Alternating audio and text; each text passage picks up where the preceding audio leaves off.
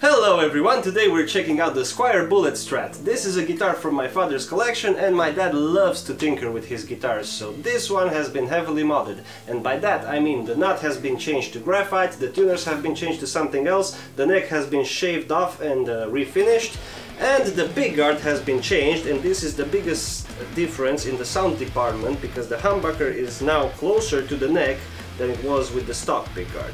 But I think it still sounds pretty similar to the stock option, given the fact that the pickups are the same, so this review should be pretty relevant if you are interested in how it sounds.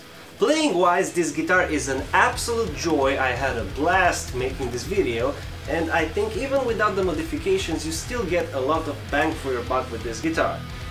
Now, I hope you've enjoyed the video. Please leave a like, subscribe and drop a comment, let me know what you think, and until next time, rock and roll!